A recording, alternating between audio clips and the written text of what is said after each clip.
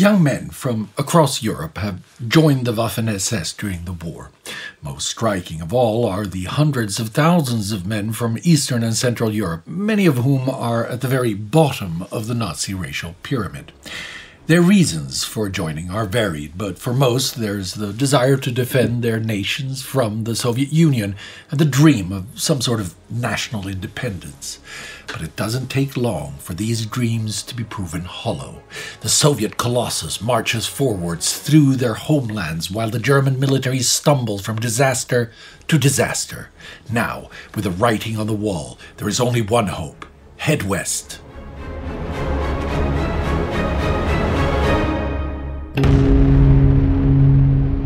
This is a special episode of War Against Humanity, a series of World War II in real time. I'm Spartacus Olsson. This is part 3 of our series on the foreign fighters of the Waffen SS. By now, there are almost 500,000 non-Germans and Volksdeutsche serving in the ranks of Himmler's armed SS. If you haven't watched the first 2 parts, I recommend you go back and do so, but I'll briefly recap the story so far. In part 1, we saw how the Waffen-SS began recruiting Germanic foreigners from occupied Western Europe and Scandinavia in 1940 and 41. In the second part of the series, we also saw the widespread and often coercive recruitment of Volksdeutsche, ethnic Germans, living in Central and Southern European nations like Hungary, Romania, Croatia, and parts of Serbia.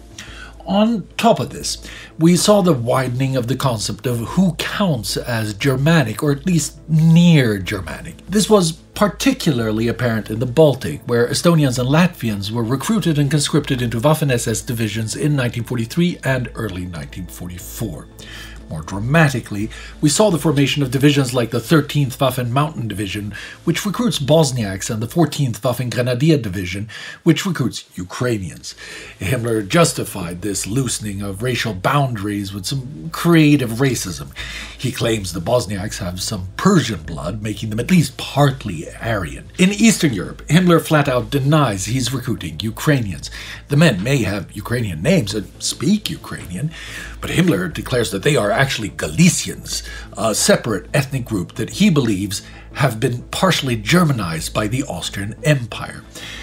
But as we shall see today, in late 1944 and 45, the Waffen-SS goes further than before, and the demands of the war lead Himmler to drop even these ideological fig leaves. When we left the story in early 1944, the first wave of recruitment for the 14th Waffen Grenadier Division, the Galician Division, had finished, and the troop are undergoing training in occupied Poland. Before their training is entirely completed, the higher SS and police leader in Krakow, SS Obergruppenführer Wilhelm Koppe, orders the division to dispatch a Kampfgruppe to fight partisans. The division's chief of staff, a German officer named Wolf Dietrich Heike, will publish his memoirs many decades after the war. In this, he will mention the reports of the unseemly behavior of the unit began to arrive at the headquarters. He expands no further than this, but whatever happened, he chalks it up to young and inexperienced soldiers, the age-old antagonism between Poles and Ukrainians, and suggests that the Ukrainians were easy scapegoats for German crimes. What Heike fails to mention is that reports of unseemly behavior include the massacres of Polish civilians. In one instance, men of the 14th Waffen Grenadier Division killed between 800 and 1,000 mostly unarmed Polish civilians in a single day at the village of Huta Pieniacka. This is part of the wider 4-way civil war in the region between Poles, Ukrainians, Germans, and the Soviets that I've covered last year in special episodes of War Against Humanity. Meanwhile, the rest of the division moves to Neuhammer training camp in Lower Silesia in March and April 1944. In May, the division is visited by Heinrich Himmler himself, who inspects the unit and observes training exercises. He congratulates the officers and men and takes the opportunity to remind them why they fight. The designation Galician has been chosen according to the name of your beautiful homeland, which has become even more beautiful since it lost, through our intervention, those inhabitants who often sullied the name of Galicia, namely Jews. Soon after this, the division is thrown into combat. In mid-June, the division is deployed to hold the front near the city of Brody and find themselves in the path of the First Ukrainian Front. By mid-July, after suffering fierce Soviet attack and taking part in a failed counterattack, 3 regiments and 2 battalions of the Galician Division, totaling about 11,000 men, are trapped in the Brody pocket. While in the pocket, tensions rise between the Germans and the Ukrainians. The Ukrainians are furious when German troops shoot Ukrainian Red Army prisoners out of hand, while the Germans blame their Ukrainian allies for their perilous situation. This isn't the first time that tensions between Germans and Ukrainians have threatened to boil over. As we saw in the last episode, the Ukrainian soldiers certainly haven't come to think of themselves as semi-Germanic Galicians. Back at the Heilige training camp, they went around daubing the Ukrainian trident emblem, the Tritsub, on pretty much any surface they could find. Both the leadership of the Ukrainian National Council and the men themselves hope that their division will eventually form the basis of some sort of Ukrainian army in the service of some sort of autonomous Ukrainian state. They're also hedging their bets as to who might bring this about. Many of the officers have been in contact with the Organization of Ukrainian Nationalists, the OUN, and its military wing, the Ukrainian Insurgent Army, UPA. Now, trapped in the Brody pocket, the SS men continue to smuggle German weapons, ammunition, and equipment to the nationalists. In the end, the Galician division is essentially destroyed in Brody. Just 3,000 men make it out of the pocket. Of the remainder, those who aren't killed in battle either desert German ranks and head home, join the UPA, or are captured by the Red Army. For those taken alive by the enemy, execution or the Gulag awaits. Meanwhile, the rest of the division retreats through the Carpathian Mountains as Lviv and Galicia are taken by the Soviets. In August, they are transferred back to Neuhammer, and the division is rebuilt with new recruits and the integration of other Ukrainian security and police units. As that happens, another Slavic exception to Himmler's racial exceptionalism takes a brutal turn: his inclusion of ethnic Russians of the Rona into the Waffen SS. This division has its origins with a collaborator named Bronislaw Kamiński, who hails from a mixed German and Polish background in Belarus. Back in 1941, the Germans gave Kamiński control of a republic centered on the town of Lokot. By early 1943, Kamiński had built an anti-partisan militia of about 10,000 men, whom he gave the grandiose title of Russian People's Liberation Army, or Rona. They engaged in the typical rape, burning, and killing of the purported anti-partisan actions.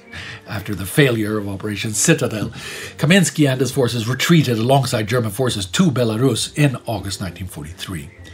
Despite earlier misgivings about delegating authority to Russians, Himmler secures Hitler's approval to bring Kamiński into the Waffen SS, and the 29th Waffen Grenadier Division of the SS, first Russian, is formed in June 1944.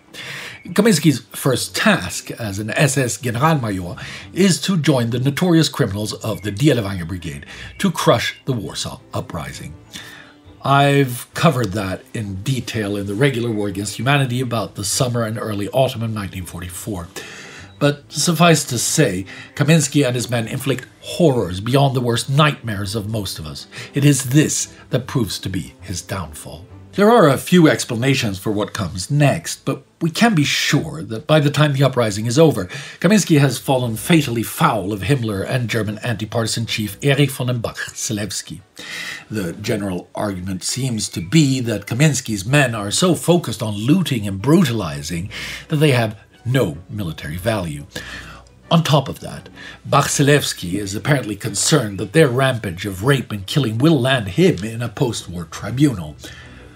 As soon as replacement units are available, he pulls the Kamiński men out of combat. Kamiński himself is hauled before a secret court-martial and executed at the end of August, apparently on Himmler's direct orders. The SS stages a partisan ambush to cover the murder. Meanwhile, in the Balkans, the Handschar Division is playing its own part in the massacres of the Axis anti-partisan warfare. They have been in their Bosnian homeland since March 1944, fighting against Tito's partisans. Much of that anti-partisan work is little more than murder and terror committed against Serbs. They've had some success against Tito, however, and the division fights successfully in Operation Maibaum and Heiderose in May and July. But the intensity of fighting and the obvious deterioration of the German war situation are adding to the already existing angst in the ranks. Last episode we saw how some of the Muslim soldiers mutinied at their French training camp. There were also tensions between the Catholic Croatian soldiers and the Muslim Bosniaks. That isn't help when Himmler forces the Bosniaks to swear an oath of loyalty to Croatian dictator Ante Pavelić, the very man they had hoped to gain more autonomy from. In the autumn, an already serious problem with desertion reaches crisis level. In September, about 2,000 Bosniaks respond to Tito's offer of an amnesty, take their weapons, and leave. These desertions only increase when the division is ordered to leave Bosnia and relocate to northern Croatia. Now, up until this point, Himmler has contorted himself to not blame the Bosniaks for any problems and lose the force. So far, he's blamed the French, the Jews, the partisans, and the German officers. But in October, he gives up and orders the disarming of the Bosniaks. Most are sent away to Germany for labor. This is the end for the Bosniak character of the force. The remainder of the German, Volksdeutsche, a few remaining Bosniaks, and Catholic Croatians are reformed as a Kampfgruppe and make a fighting retreat out of Croatia and into southern Hungary. Most of the divisions created this late in the war are formed in Eastern and Central Europe. But there are some exceptions to this. One such exception is the 33rd Waffen Grenadier Division of the SS Charlemagne. This French SS division has its origins in the Légion des Volontaires Françaises contre le Bolchevisme, the Legion of French Volunteers Against Bolshevism, LVF, which was formed in occupied France back in 1941 and fought on the Eastern Front. Recruitment continued in Paris throughout the war, and in 1943 they are reorganized as the French SS Volunteer Assault Brigade, part of the 18th SS Volunteer Panzer Grenadier Division. Even as the Germans retreat through France in summer and autumn 1944, they continue picking up collaborators, members of the despised Vichy security police, the Milice, and Frenchmen who had served in the Wehrmacht and Organisation Todt. Swelled by new recruits, the Frenchmen are given divisional status in September 1944, although they never count more than about 8,000 troops. Soon, a small fraction of this 8,000 will prove to be some of Hitler's most loyal fighters. Meanwhile, the crisis of the war situation leads the Germans to begin indulging the fantasies of Slavic nationalism they had earlier so firmly opposed. The remains of Kamiński's unit are transferred over to form part of the Russian Liberation Army led by the defected General Andrei Vlasov. After defecting to the German side in 1942, Vlasov began advocating for Russian independence in cooperation with Nazi Germany. Himmler, Goebbels, and the Wehrmacht were willing to use him for propaganda and recruitment purposes, but had no real intent in fulfilling Vlasov's nationalist ideals. In 1943, they sidelined the general and put him under house arrest after he overstepped the mark during a speech in Pskov. But then, in November 1944, the Germans give Vlasov the chairmanship of the Committee for the Liberation of the People of Russia. On the 14th, Vlasov publishes the Prague Manifesto with 14 points outlining the committee's vision. These include self-determination for Russians, the destruction of Bolshevism, the liquidation of collective farms, freedom of expression, and the freedom of political prisoners.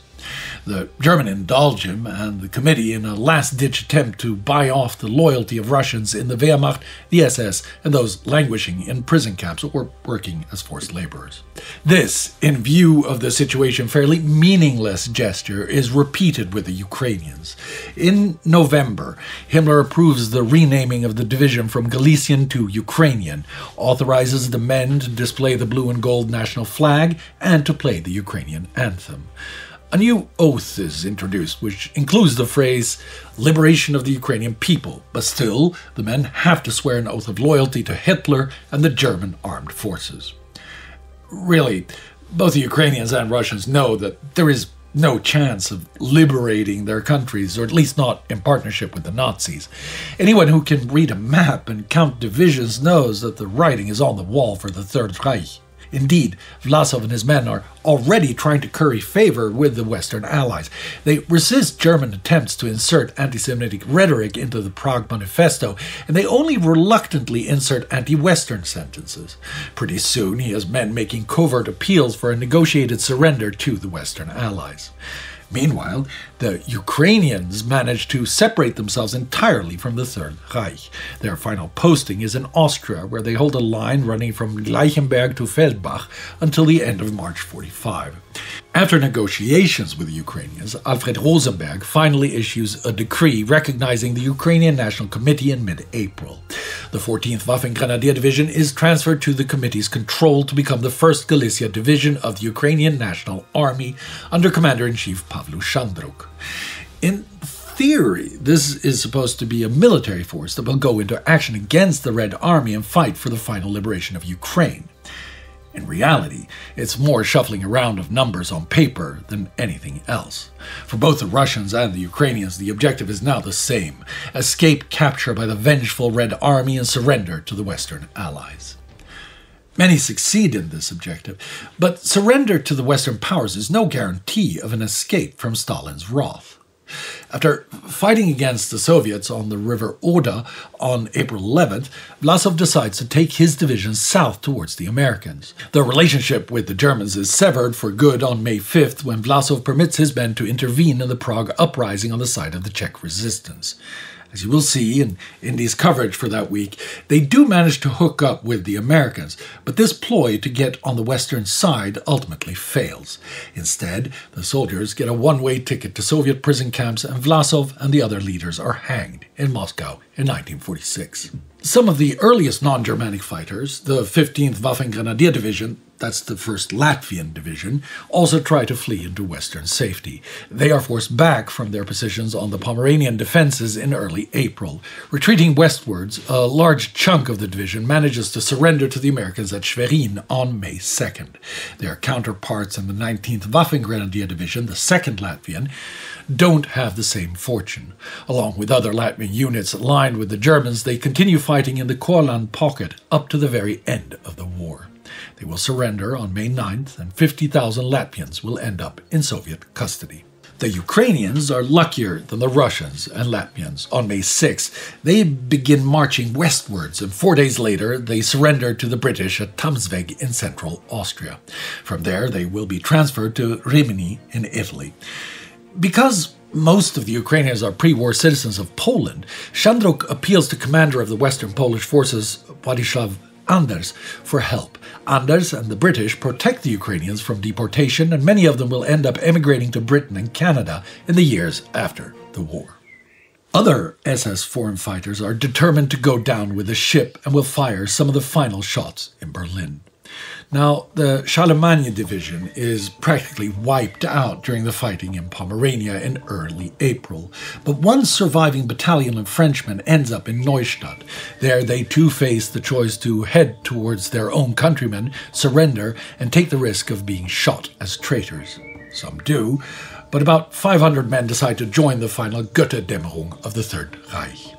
Along with a few handfuls of Estonians, Danes, Walloons of the Nordland Division, they will fight in Berlin right up to the final battles of the Reichstag and the Reich Chancellery. Whether it's Nazi fanaticism or having crossed the point of no return, the vast majority will die in the service of National Socialism, defending the ruins of the genocidal Third Reich. A power that invaded, occupied, exploited their own countries. A foreign force that subjugated many of their countrymen and women to unspeakable suffering under Nazi rule. They may explain their treason with anti-Bolshevism. They may claim that they did it for the better of their country. In reality, they did it in service of anti-Semitic hatred, contributing to the deaths of millions of innocent people. They volunteered with murderous national and ethnic chauvinism, killing men, women, and children they perceived as enemies of their race. They did it with brutal intent to be violent, sadistic bullies and thieves. They did it with a puerile belief that wielding the might of guns made them manly. They did it for dreams of racial hegemony under the Nazi swastika banner, dreams of a new future under German leadership that is now in ruins and soon will be no more than poisonous dust. No matter who or what they thought they were fighting against, they were fighting for Hitler's vision, a vision where men are cowards hiding behind killing machines, where all dignity is forsaken, and they, like all of humanity, could never thrive. They fought for a vision of shame, humiliation, suffering, and death, that is now theirs to endure in eternity. Never forget.